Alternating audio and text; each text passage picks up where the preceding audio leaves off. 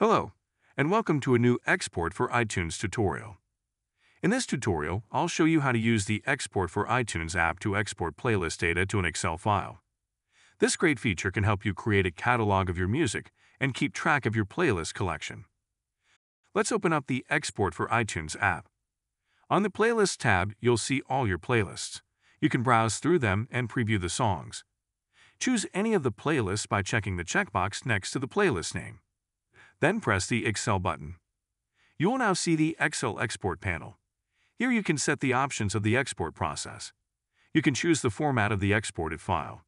You can choose between XLS, XLSX, or CSV file. For this tutorial, we will choose the XLSX format.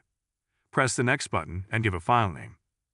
Now if we open the selected folder, we will see generated Excel file.